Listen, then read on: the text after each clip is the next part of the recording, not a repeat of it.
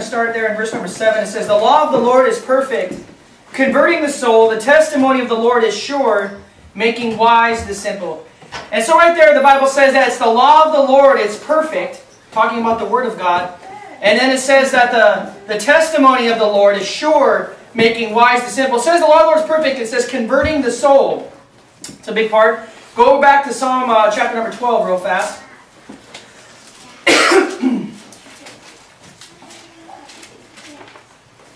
Psalm 12, just a couple pages back. Verse 6 says, "The words of the Lord are pure words, as silver tried in the furnace of earth, purified 7 times. Thou shalt keep them, O Lord, thou shalt preserve them from this generation forever. The wicked walk on every side when the vilest men are exalted."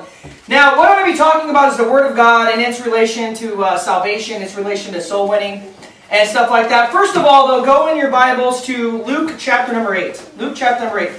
I just want to set a little foundation on how important it is that we have a perfect Word of God, like it says in Psalm 19. That God has preserved His words, like it says in Psalm chapter number 12. Now, we have people here that probably, they've heard, they know that the King James Bible is the Word of God. They've heard it a lot, and to them, a lot of this might not be anything new, but we do have people in here that might not know some of this, and we all need to be grounded, we all need to be settled and established on the Word of God, and especially on the importance of the King James Bible being the perfect Word of God. Why is it so important? Why do we fight for a Bible to say that our Bible is perfect and true, and all the other Bibles are perverted? What's the big deal? Number one, what I'm going to show you why it's a big deal, then I'm going to get into some other aspects of it, and how the NIV is attacking certain things about the Bible, is the Bible, it's very clear that we need the Word of God to be saved. Look at verse number 4.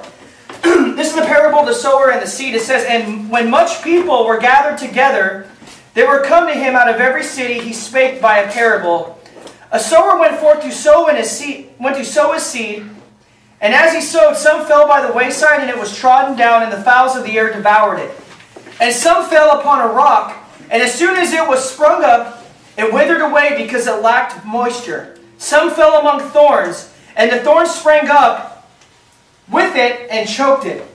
And other fell on good ground, and sprang up, and bare fruit 100-fold. And when he had said these things, he cried, He that hath ears to hear, let him hear.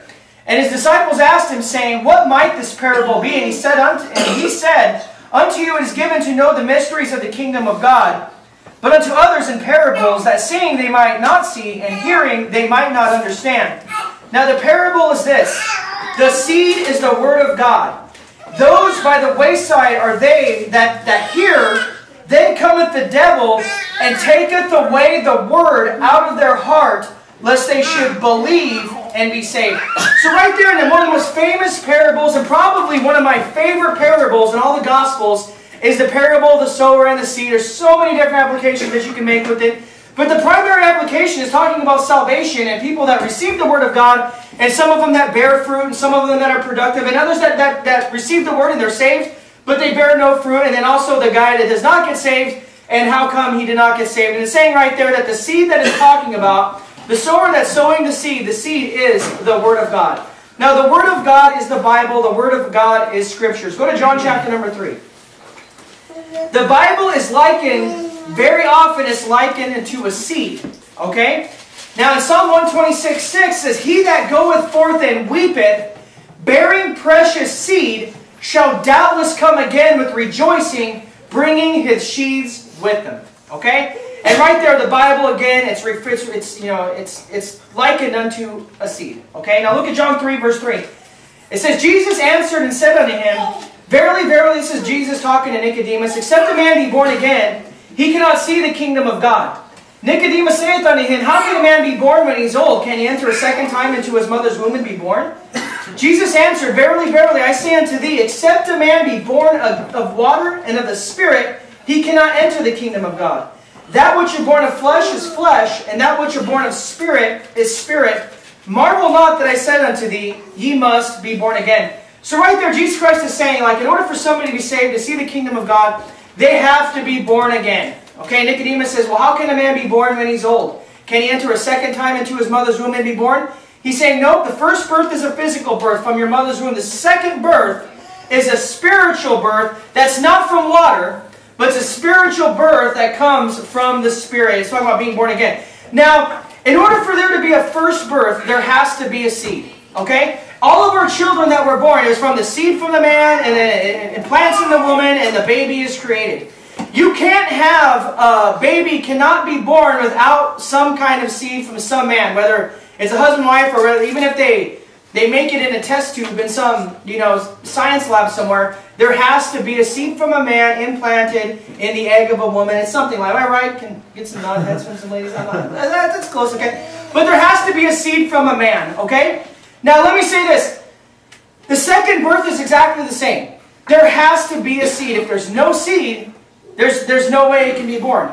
The reason why Onan was killed, if you don't know what I'm talking about, you can go and read it. I think it's in Genesis 38. Onan was killed because he spilled the seed on the ground. And the reason why he spilled the seed on the ground is because he didn't want to have a baby with Tamar. Okay? Now, because he knew that without the seed, there's no baby. Now, the same thing, that's in a natural realm. But in a spiritual realm, go to 1 Peter chapter number 1. In a spiritual realm, the same thing has to happen. There has to be a seed. And the Bible is saying that the Word of God is the seed. Now, if you go and you ask anybody, what is the Word of God? Like, what's the Word of God? What does that mean? They're going to tell you the Word of God is the Bible. Whether they believe the Bible is true or not, that's another question for, down the road. But I'm saying this, everybody knows that the Word of God is the Bible. Okay? Now, in James 1 verse 18 it says, and of His own will begat He us with the word of truth, that we should be a kind of first fruits of His creatures. So right there He's saying, of His own will begat He us with the word of truth. Now I begat my son with my own seed. Okay? The Bible says that we are begotten with the word of truth. This is the word of truth, that we should be a kind of the first fruits of His creatures. Okay? Now look at 1 Peter 1:23. It says, being born again, not of corruptible seed. So again, it's talking about the term of being born again. Not of corruptible seed, but of incorruptible, by the word of God, which liveth and abideth forever. For all flesh is as grass, and the glory of man is the flower of grass. The grass withereth, and the flower thereof falleth away. But the word of the Lord endureth forever. This is the word by which the gospel is preached unto you. Now go to 1 Corinthians chapter number 15. 1 Corinthians 15. So right there he's saying we're born again, not of a corruptible seed. The parable of the sower, the seed is the word of God. The Bible talks about very precious seed. And then in John chapter 3 it talks about being born again. And it gives us more enlightenment in 1 Peter 1:23 about being born again of what? Being born again of a seed. Now it's saying right there, and God knows there's two different kinds of seeds. There's a corruptible seed and there's an incorruptible seed. And he says, not by corruptible, but by incorruptible, by the word of God, which liveth and abideth forever. Amen. Now it makes total sense that if the seed, the word of God, is incorruptible and can't be done away with, that our salvation would be eternal and we can never lose it. It just makes total sense. That's why we're born of incorruptible seed. Because we have a salvation that's completely incorruptible, not based upon how good we live from the day that we get saved to the time forth. It's an incorruptible salvation because it comes from an incorruptible seed, the Word of God. Now, in John 5:24, I'll read it. It says, verily, verily, I say unto you, he that heareth my word, and believeth on him that sent me, hath everlasting life, and shall not come into condemnation, but is passed from death unto life. In order for there to be a first birth, there must also be a seed. And the second birth is the same. There needs to be a seed. And the Bible's clear that the seed is the Word of God. Now, the Bible says, now some people say that all you need to hear is the truth of the gospel. Okay? I watched a YouTube video this week, and I think it was James White. And he was talking about King James, going against King James onlyism, and how that we believe that people that preach that you need the King James Bible to be saved, and without the King James Bible you can't be saved. I'm telling you this. The Bible's saying that you need the Word of God. That's clear. There's no way around that. He agrees that the Bible says that. But what he says, when it says that, it just means that you need the truth of the gospel. You see, like the gospel, the elements, the truth that comes from it. Okay, well, let's take that phrase, the truth of the gospel. In John 17:17, the Bible says, Jesus says, sanctify them through thy truth. Thy word is truth. So the word, the truth, is the Word of God. Now 1 Corinthians 15, look at verse number 1. Moreover, brethren, I declare unto you the gospel which I preached unto you, which also ye have received, and wherein ye stand, by which also ye are saved, if you keep in memory what I preached unto you, unless ye have believed in vain. For I delivered unto you first of all that which I also received, how that Christ died for our sins, look at this, according to the Scriptures, and that He was buried, and that He rose again on the third day, according to the Scriptures. God is very methodical about how He places words and He words things in the Bible. There's nothing in there that's just by coincidence or just by chance. He could have said how that Christ died for our sins and that He was buried and that He rose again on the third day, but He made sure that He threw in there according to the Scriptures. The reason why is because we need the Scriptures. We need the Word of God to be saved. Now go to Mark chapter number 16. Now the Bible's clear that you need the Word of God to be saved. Now in Psalm chapter number 12, the Bible says that that God has preserved them. Okay, I'm going to go back there real quick and read it real fast because I don't want to misquote it. Go to Mark chapter 16. Now in Psalm chapter 12, where we read, it says, the words of the Lord are pure words, as silver tried in the furnace of earth, purified 7 times. Thou shalt keep them, O Lord. Thou shalt preserve them from this generation and forever. Now this is the thing. We know that God's a great God. He created everything. He spoke His Word and He created the entire universe into existence, okay? I don't think the question is it possible, can God preserve His words, and can God make, today in 2015, a Bible that's a perfect Word of God? Is it possible for God? Most people say absolutely it's possible. I mean, He's God. He can do what He wants. The question is, did He do it?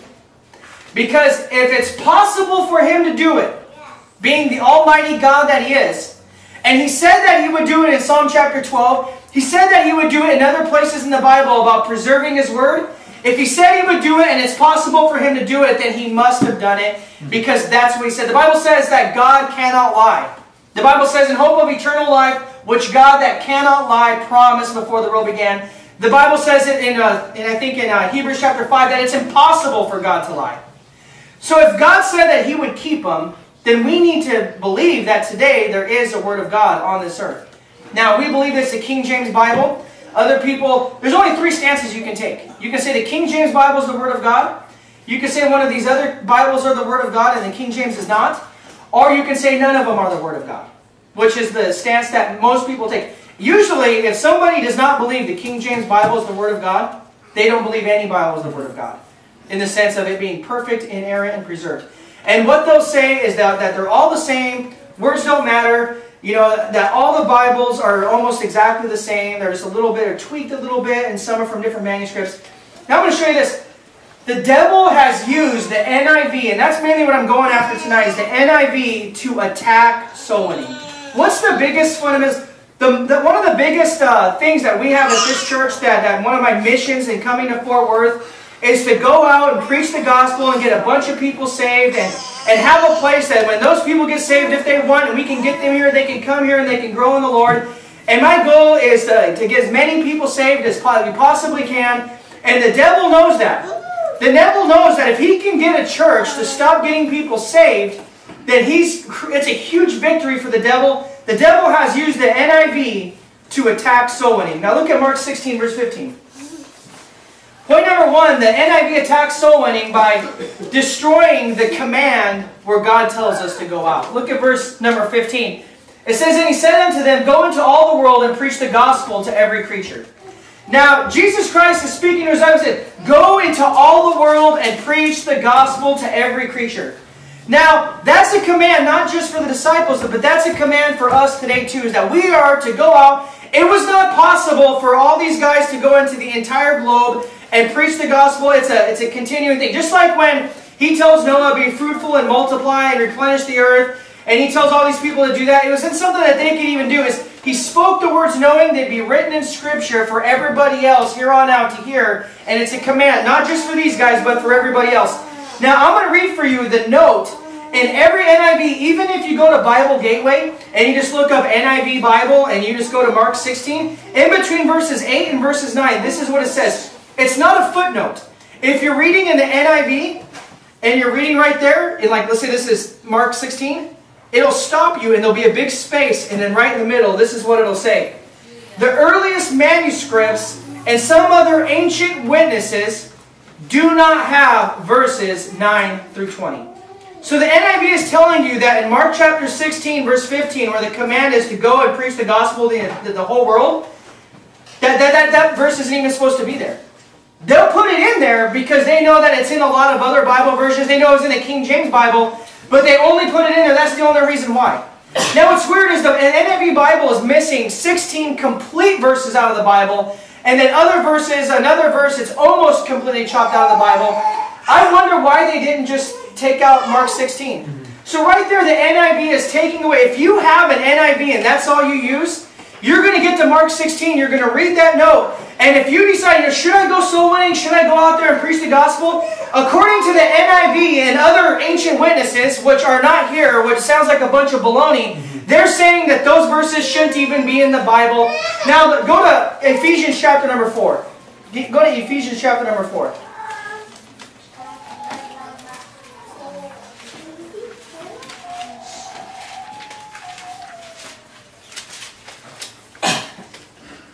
Look at verse number 11.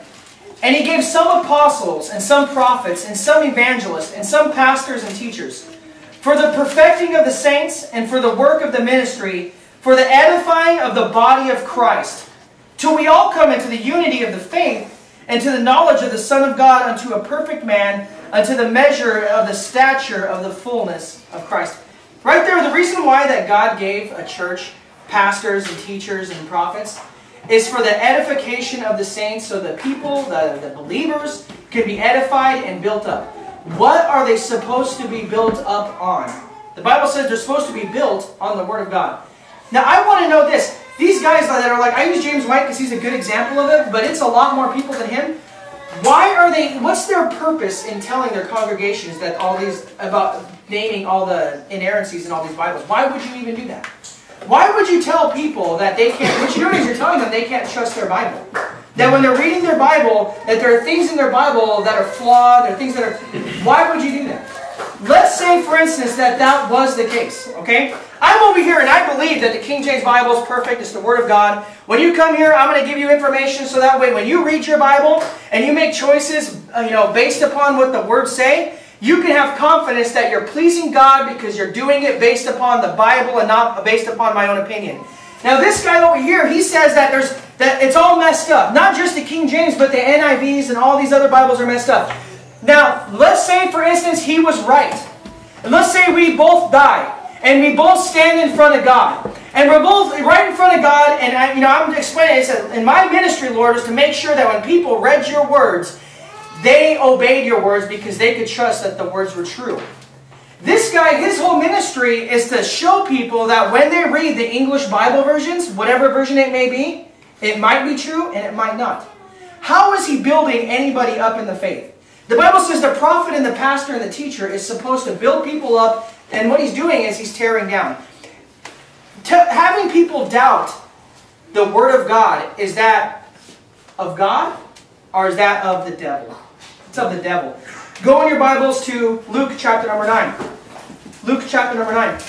So the NIV is telling you in Mark chapter 16 that the verse telling us to go out into all the world and preach the gospel to every creature is not even supposed to be there. Go to Luke chapter number 9.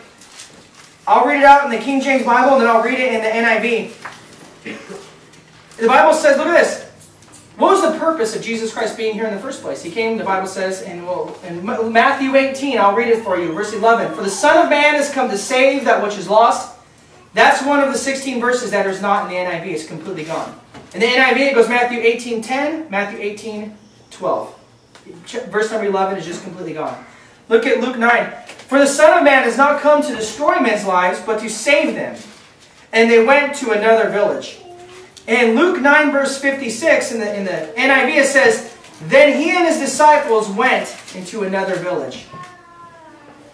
Luke 9:56. The part where it says, For the Son of Man has not come to destroy men's lives, but to save them, is completely gone in the NIV.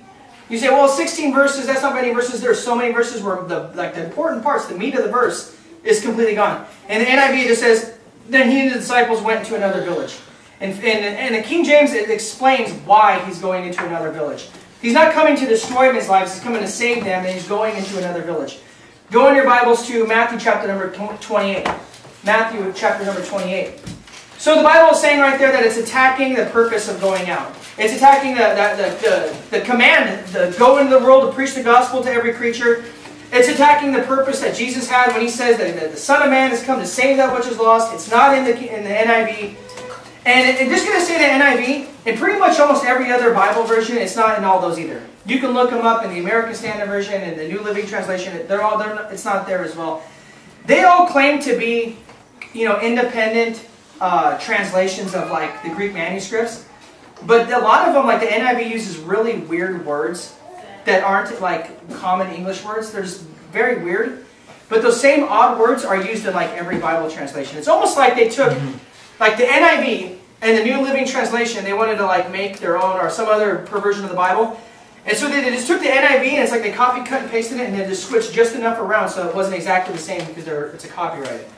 Now, the King James Bible is not copyrighted. I can print it off on my computer. A friend of mine, Richard Miller, his Bible is actually, he literally just copied, cut, and pasted it and he printed it off and he binded it up himself. He's got this, it's like this big but it's like really thick.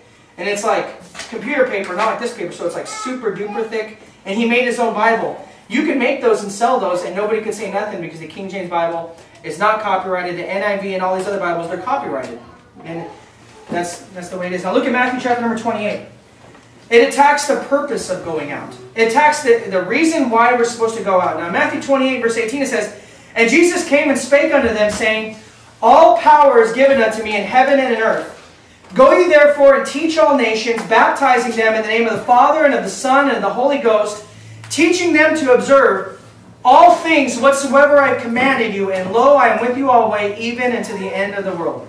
Now right there, he's telling the disciples to do three things. Number one, he's saying, go therefore and teach all nations, number one. Number two, he's telling them to baptize people in the name of the Father, the Son, and the Holy Ghost. And number three, he says, teaching them to observe all things whatsoever I have commanded you. It's obvious just based upon the context when he says go and teach all nations and it's right before baptism. He's talking about teaching people how to be saved. He's talking about preaching the gospel and getting people saved. Now look at the NIV. You can't look at the NIV, but listen. Look down at Matthew number 28 verse 19. It says, "Therefore go and make disciples of all nations, baptizing them in the name of the Father and of the Son and of the Holy Ghost." Now in the King James Bible it says teach all nations.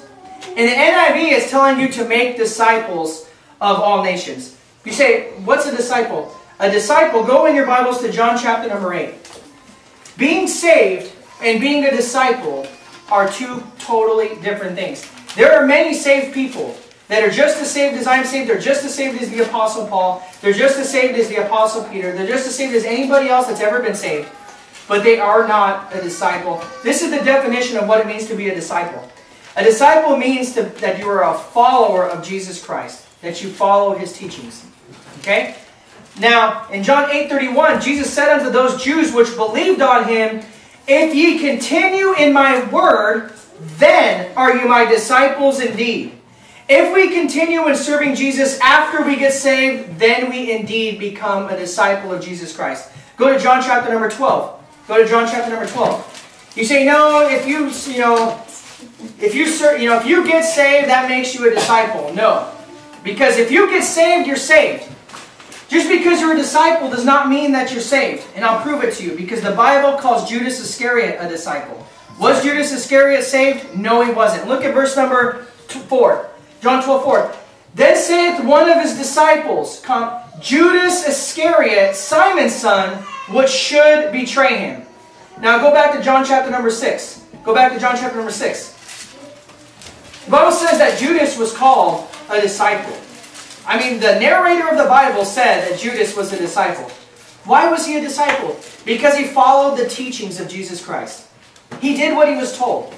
He didn't believe any of it. He did not believe in the Lord Jesus Christ. He didn't put his faith in Christ, but he did what he was commanded. There's a lot of people out there. There's a lot of religions that they try to follow the teachings of the Bible, and I would even consider them. If Judas was a disciple, then they would be disciples of Christ, but you know what? They're going to burn in hell because they didn't put their faith in Christ. Look at John 6 verse 7. You say, no, Judas He was saved, he lost his salvation. Look at verse number 70.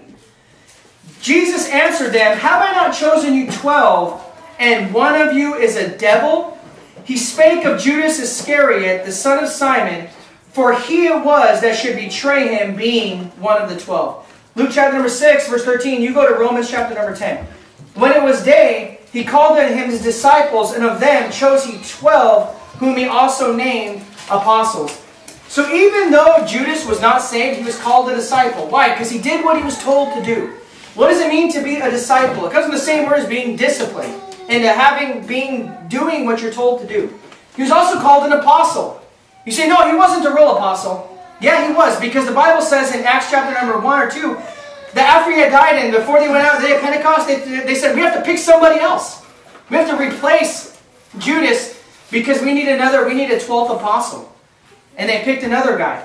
So yeah, he was a disciple. The narrator of the Bible is calling him a disciple. The narrator of the Bible is saying, out of all the disciples that Jesus had, of all the people that followed his teachings, he picked 12 of them and named them apostles. The Bible says that Judas Iscariot was an apostle, and the Bible says that he was a devil from the beginning. He was never ever saved. Once you get saved, you can never lose your salvation. And if he would have ever been saved, he would have been saved forever. And they say, you know, that's what happened to him. Now, number one is it messes up the purpose of why we're going out. The purpose of why we go out soul winning is to get people saved. Okay, that's the main purpose, is that we're going out, knocking on doors, getting people saved. On top of that, we're also trying to get people to come to church and live for God. But when we go out, I tell this to people all the time. I told it to the lady I talked to yesterday. Look, I give out a bunch of these all the time. People always throw them away. You know, I mean, I give out tons of these. I'm all over the place with them. But you know, the main reason why we're out here is because the fact of the matter is, I'll probably never see you again. Let me ask you a question. If you die today, are you 100% sure that you go to heaven? Boom. That's why, the main reason why we go out, we call it soul winning.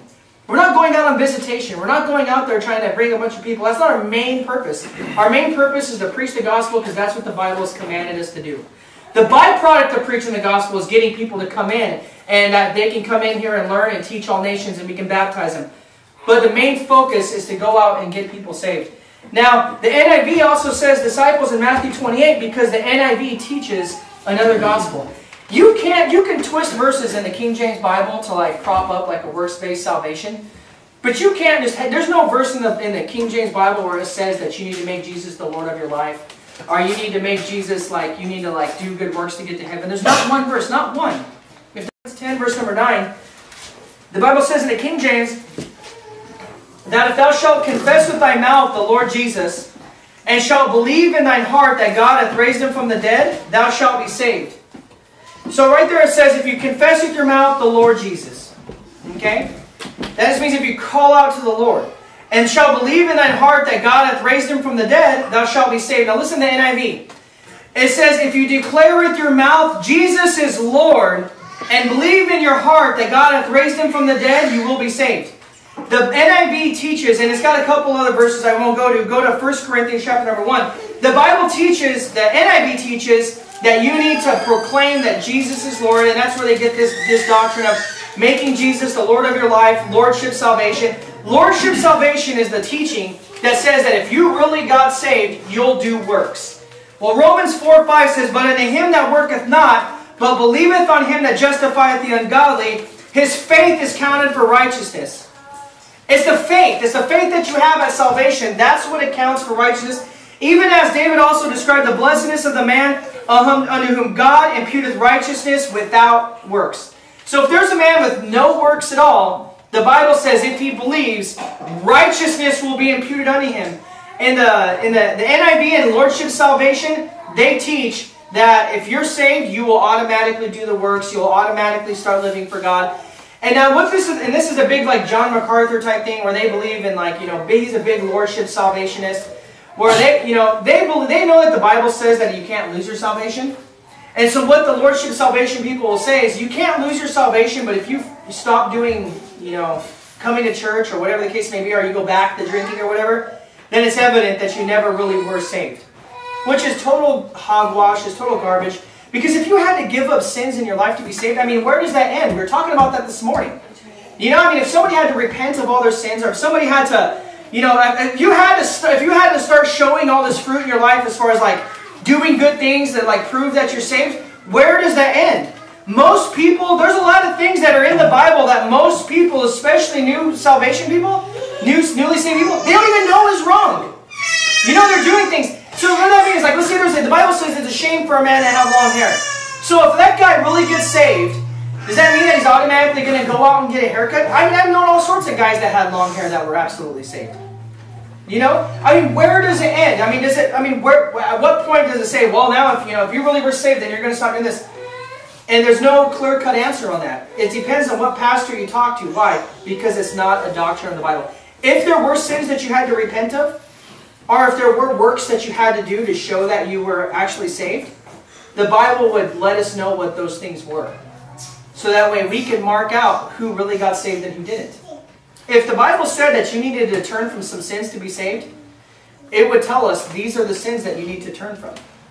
But it doesn't say that because it's not a doctrine that's found in the Bible. It's found in the NIV. Look at 1 Corinthians 1 verse 18. For us, in the King James, it says, for the preaching of the cross is to them that perish foolishness, but unto us which are saved, it is the power of God.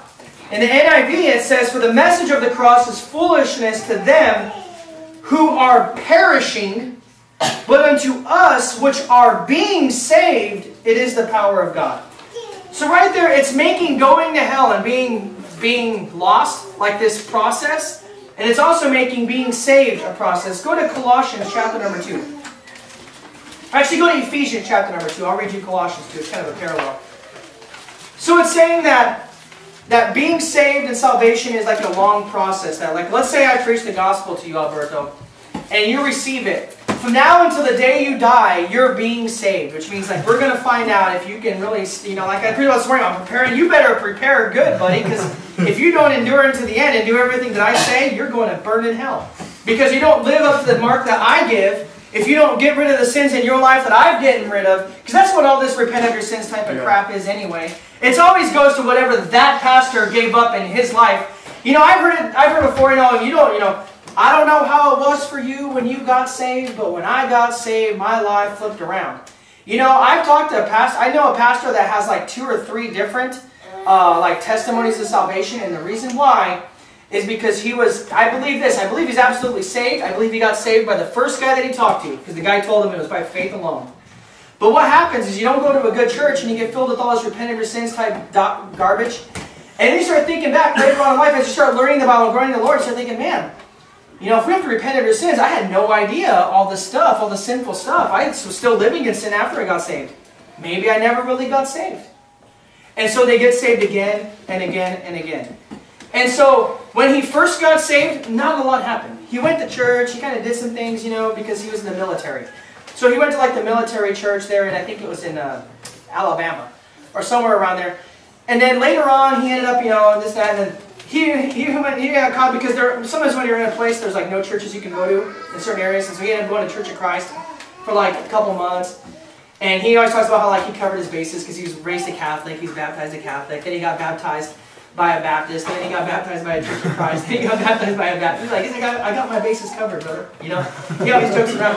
It's not that funny, but I mean, it's, and you know, that guy got saved the first time. And then the last time that he got saved, if you try to pin down when did you get saved, he'll say, well, I think it was the first time, but it could have been the second time.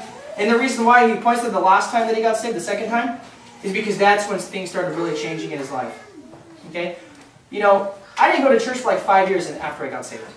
Okay? I'm telling you what, I always knew I was saved. Not based upon my works, because I was told that it was based upon my faith. I trusted in the Word of God. Now, the Bible doesn't teach that if you're unsaved, you're perishing in your sins. It doesn't teach that if you are saved, it's a process of being saved. The Bible teaches if you're not saved, you're already dead. It's done. And the Bible says if you are saved, you're already saved.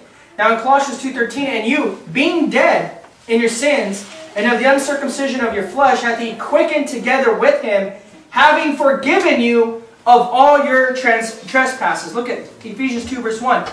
And you hath he quickened, who were dead. It doesn't say who was dying. It says who was dead in trespasses and sins. Look at verse number 5. even when we were dead in sins, hath he quickened us together with Christ. By grace are you saved. Go to John chapter number 5.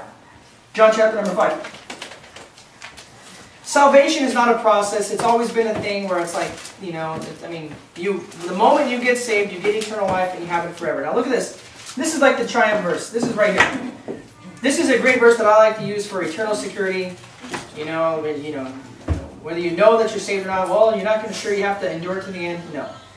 John 5:24, verily, verily, I say unto you, he that heareth my word and believeth on him that sent me hath everlasting life. To have the everlasting life. And shall not come into condemnation, but is passed from death unto life. So the Bible says once you get eternal life or everlasting life, at that moment you become passed from death unto life. You're not being saved. It's not a process. It's in a moment. The Bible says in John 3:18, he that believeth on him is not condemned, but he that believeth not is condemned already, because he hath not believed in the name of the only begotten Son of God. Go to Acts chapter number 7. Acts chapter number 7. It says, he that believeth on the Son hath everlasting life. He that believeth not the Son shall not see life, but the wrath of God abideth on him. It's already on them.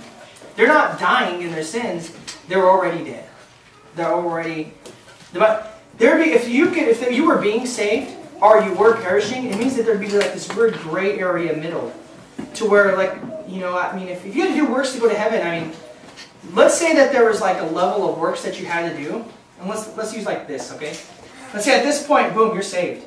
But let's say you're hovering around. I mean, like, you know, at what point where you're like, you're doing enough, and then you're not doing enough, and then you're doing enough, and then you're not doing enough. You know, and then you die at the wrong moment, right when you go under that little mark. You know? You know, at what point would it be? How long do you have to stay above that mark? You say, what if you really... I've seen a lot of people get on fire for the Lord, and they clean up their life for like a month, and then they fall out of church, you know, then they're gone forever. So the devil is attacking the gospel. He's attacking the deity of Jesus Christ. Now, Acts 7:59, the Bible says, and they stoned Stephen, calling upon God and saying, Lord Jesus, receive my spirit. So when he called upon God, what name did he call God? He called him Jesus. Because Jesus is the name of God. Every time I preach the gospel to somebody, this is the verse that I go to. I do it every time. In that verse where it said, Romans 10, if thou shalt confess with thy mouth the Lord Jesus, that means you have to believe Jesus is God. That He's the Lord. And He's God. And I always tell people, especially this day and age, a lot of movies out there, you know, whether he's a good teacher, whether he's a, you know, whatever. Let me show you what the Bible says, because your faith has to be in the Word of God, not just based upon my opinion. Right there, when he's calling upon God, he's saying, Lord Jesus, receive my spirit. Listen to the NIV. It says, while they were stoning him, Stephen prayed, Lord Jesus, receive my spirit. Look at your Bible. Look at this. It says, while they were stoning him, Stephen prayed, Lord Jesus, receive my spirit. What part is missing? The part where it says he's calling upon God. And the King James is very clear that Jesus Christ is God. In 1 Timothy chapter number 3, go to Revelation chapter number 1. Revelation 1. 1 Timothy 3:16, the Bible says, without controversy, great is the mystery of godliness. God was manifest in the flesh, justified in the spirit, seen of angels, preached unto the Gentiles, believed on in the world, received up in the glory. The NIV says, beyond all question, the mystery of godliness is great. He appeared in a body and vindicated in the spirit. So that can still be applicable to Jesus Christ. You know, obviously he appeared in the body. But it's not saying God was manifest in the flesh. It just wants to take, you know, we're going to talk about attacking soul winning. Attacking the gospel. Taking away the tools that you have to go out and preach the gospel effectively to people and to show them who Jesus Christ was and why they have to believe Him and why you're even supposed to go out in the first place. The NIV is just demolishes it. It's not, they're not the same. Different translations, easier to understand. They're saying totally different things. It's very subtle in a lot of them, and a lot of them it's not subtle. It's real flagrant. Now look at verse number 11. It says, this is Jesus speaking, I am the Alpha and Omega, the first and the last. What thou seest, write in a book and send it unto the 7 churches which are in Asia, unto the Ephesus, and unto Smyrna, unto Pergamos, and unto Thyatira, and unto Sardis, and unto Philadelphia, and unto Laodicea. In the NIV, look down to your King James, verse 11, it says, which said, write on a scroll what you see and send it into the 7 churches, to Ephesus, Smyrna, Pergamum, Thyatira, Sardis, Philadelphia, and Laodicea. What is it missing? Where he says, I am the Alpha and the Omega. It says in another place, another part of chapter number 1, 2, the NIV takes out where he says the Alpha and the Omega.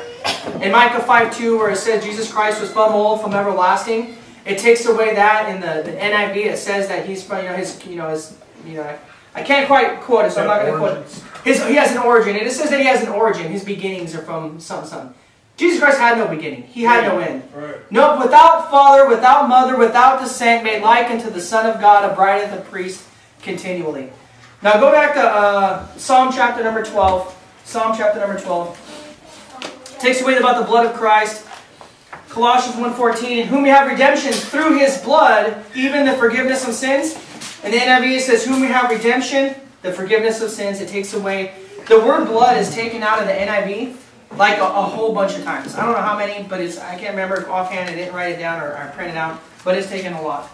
Now, Psalm 12, verse 7, it says, the law of the Lord is perfect. Actually, Psalm 19. I'm sorry, Psalm 19.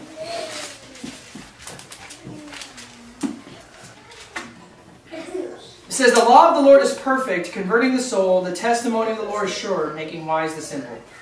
So we can see right there that the Word of God is the one that converts the soul. It's the Word of God that takes the testimony of the Lord that is sure, making wise the simple. The NIV is not the Word of God. The Bible says it's obvious we need the Word of God to be saved. We believe it's the King James Bible. The NIV, nobody can be saved off the NIV. Because the NIV is a corruptible seed. It's completely different than the King James. They can't both be right. It's either one or the other, or it's neither one. They can't both be the Word of God. There's just no way. And there's so many other things wrong with the NIV. I could preach about it until kingdom come, and we'll be preaching about it. Because it's very important that we know that the King James Bible is the Word of God and all these other perversions. In closing, I'm going to say this.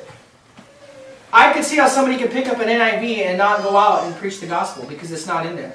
They couldn't go out and have the verses that are effectively teaching that Jesus Christ was God in the flesh, that we need to go out there and preach the gospel to every creature. We need to go out there and it's the blood of Christ that saves.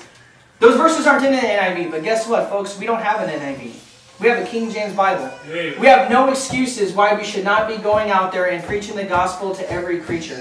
Like I said this morning, we have too much wishy-washy Christianity. We need people that, the mission of this church is to go out and preach the gospel and to go out and talk to people and to create dialogue and to set a time aside where we go out and get and preach the gospel to as many people as we can. That's what he said to do. He said, go out and preach the gospel to every creature.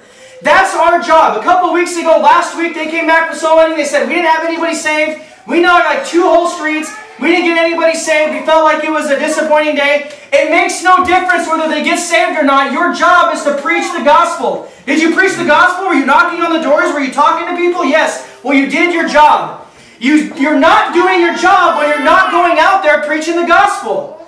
We need to be a Christianity, a church that realizes that our mission is to go out there and get people saved. We have to make it a priority. We have no excuse. We can't stand in front of God and say, you can't stand in front of God, I can't stand in front of God and say, and end my life without ever going soul winning, without ever winning someone to Christ and say, I didn't have the tools that I needed. The Bible says, how shall they preach except they be sent? I'm telling you, I'm sending you out to go out and do it. I'm showing you the verses in the Bible. There's other people in this church. If you don't know how to do it, you can go with them for months. I was a silent partner for months before I ever even spoke up and said anything to anybody. You have no excuse why you're disobeying God by not going soul winning. We need consistent soul winners that are going out all the time. I would say this. Start off at least a couple times a month, but you need to be going out. You need to develop it where you're not just going soul winning, but you are a soul winner. But it starts with baby steps, silent partner, going soul winning, knocking on doors. You can grow that and develop that into being a day-to-day witness for the Lord. Most of the people that I get saved aren't even from door-to-door soul winning. It's literally me jumping out of the truck, or it's me talking to people here and there. It's because I want to get people saved. That's my goal in life, is to get as many people into heaven as I possibly can. That's not the only goal, but it's definitely the main goal. If that's not the main goal for you, you need to get it right, and you need to figure a way out to go out soul winning, because that's the purpose. That's the Great Commission. The Great Commission is 3 parts. It's to go out there, get them saved, get them baptized, and then teach them all things whatsoever I have commanded you. And honestly, the easiest part is to get them saved. It's hard to get somebody here. It's harder to get somebody that's here to get baptized. But I'm telling you what, you say, well, I don't know how to do all that. You get them here, I'll talk to them. Somebody else will talk to them. We'll get them baptized. We'll teach them the Word of God. I'll do follow-up, and I'll follow up with them. I'm not afraid of that word follow-up. I'll go talk to people that come. Yeah, you ever followed up with people that have visited here? I followed up with pretty much everybody that's visited here. You say, well, did they all come back? No, but God looks up down from heaven, and He knows that what we're doing here, that we care about these people. And if you don't know how to do that, or you don't want to do that, that's fine. Leave it to someone else to do. But you can't get away from the fact that we're commanded to go out and preach the Word of God. We have the tools to do it. We have the Word of God. Let's just be going out there. Let's be the sower. I'll leave you with this. The sower that sowed the Word, let's a guy that's sowing on these grounds. He's just throwing out the seed.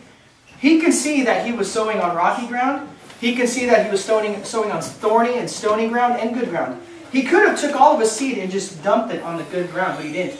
He just sowed it everywhere. He just threw it out there. That's exactly what we're supposed to do. Is we should not we should not look and say, well, this neighborhood doesn't look bad, doesn't look very good, or these people don't look very good. I'm not going to talk to them because they look like people get saved. Our job is just to preach the gospel to every creature. Give it to the gospel to as many people as we can. Let the chips fall where they may. Even if you go out and you don't get anybody saved, you still, if we had 5 people, let's say I went out today and had 5 people saved, okay?